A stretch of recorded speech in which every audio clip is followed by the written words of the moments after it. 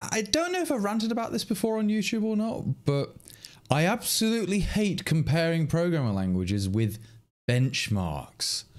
Language benchmarks rarely ever actually test for anything useful when comparing one language against another.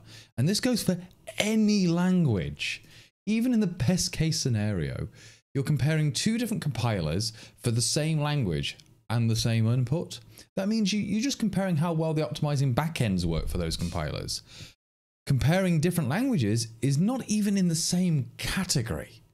So when comparing languages, you're not just comparing the optimizing backend of the compiler, assuming it is even compiled, but completely different input. And most benchmarks rarely use the same semantically equivalent code to test against. The implementations vary wildly. And even in the case when the input is semantically equivalent and the compiler backends for each language use the same library, for instance, LLVM, even then the semantics of each language may not allow for certain passes. LLVM is a good example since it usually assumes C or C++ semantics.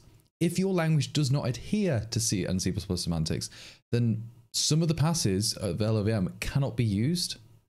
And some compilers may have different default flags too, which makes dumb comparisons rarely equal, like e.g. native code versus portable microarchitectures. Now, clarifying the semantics equivalent aspect here, a printing procedure is one thing in one language may be drastically different to another. Now, it could be runtime versus compile time information that's being used, or none at all. Flushing after every call or not. Richer formatting or not, etc. Again, are you even comparing the same thing? There's also this idiomatic aspect, which I hate too. Like, idiomatic in one language is subjective and a personal construct and may produce very different results compared to the non-idiomatic code. These idiomatic styles might even produce slower code in general, and the test won't even show this. One of the most egregious websites for this is the programming-language-benchmarks.vercel.app website. I recommend anybody who wants to compare any of these two languages of the same ilk and then actually read the differences between the codes in those tests. Note how they're nothing alike most of the time, different limitations and logic. Again, the link's in the description below. I'd also like to note, I do personally try and make distinctions between the language, the compiler, the core library, and the ecosystem as much as I can. And I know most people do not, and just lump everything together as if it's like a single package. This is due to most languages usually only having like a single implementation.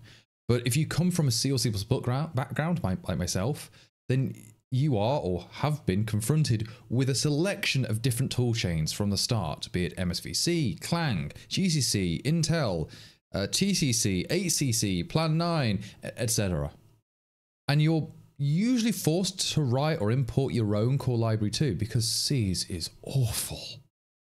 For a language like Lua though, there are different implementations, but they pretty much offer the same ecosystem, but just different how they're ran. Like, is it on a VM or is it jittered? And for many people, the choice of what to use is dictated by the use case. So to kind of summarize what I'm saying, metrology is hard. You actually need to know what you're comparing against.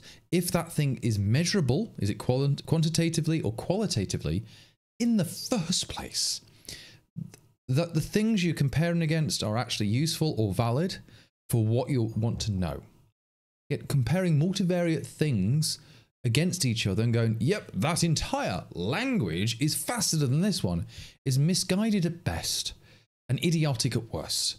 So please treat benchmarks such as these as mostly pseudoscience and not science. Just because it has loads of numbers and measurements does not make it scientific.